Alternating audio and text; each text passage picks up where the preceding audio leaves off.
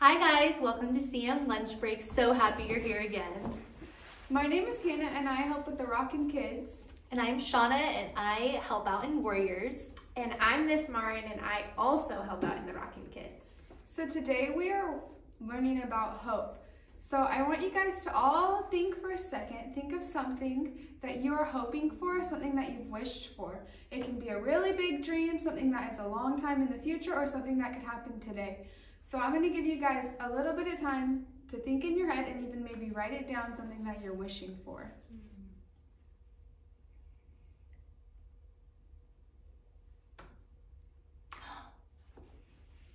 So once you guys have had it in your head and maybe written down, I want you guys to keep it in your head because we're going to come back to that. So do you guys know the movie and the story Finding Nemo? I know that one. Do you know that one? Well, that is one of my favorite stories because Nemo, he gets lost from his dad, but in the end, he finds his dad, but even better, they join Dory and they make Dory a part of their family too. One of my favorite movies is Avengers Endgame, and what's so cool about that movie is that everything is against the Avengers, and there seems like there's absolutely no chance of beating Thanos. It's like 1 in 14 million or something crazy like that, but they make that chance, and they are victorious against Thanos in the end. So about these two stories, the thing I love is that they both end really well. They both have happy endings, even though during this story, things might have been really hard.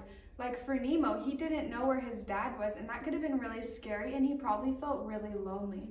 So sometimes we feel really scared and really lonely for so many different reasons, but something we can remember is God is in charge of writing our story, so we can trust and hope that God is going to give us a happy ending, just like these two stories.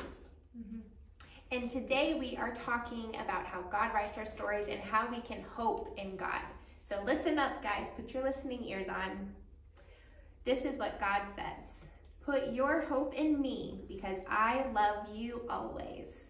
Hope, my kind of hope, is very different from any other kind. It is more than a wish or a dream. It is expecting me to keep my promises because you know that I will. One of my greatest promises is to give you a happy ending to your story. Yes, your story, because your life is a story. Put your hope in me by trusting me as your Savior and following me. I promise that your adventure will end with a happily ever after in heaven with me. I died on the cross so that you can have a forever like this.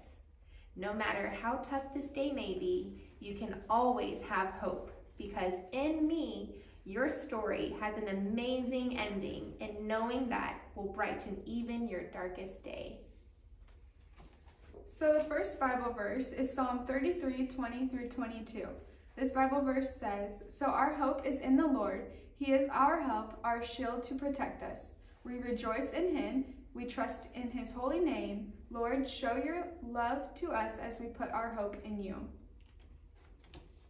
Our second verse of hope and encouragement is in Titus 1:2, that faith and that knowledge come from our hope for life forever. God promised that life to us before time even began, and God does not lie. So do you guys remember those wishes that you wrote down or you were thinking of in your head when we first started this video? Yeah. Well, take them out and we're going to share them with our friends and our family around us. And just note how we can trust God with these big dreams and wishes that we have in our heart because he has much better things in store for us.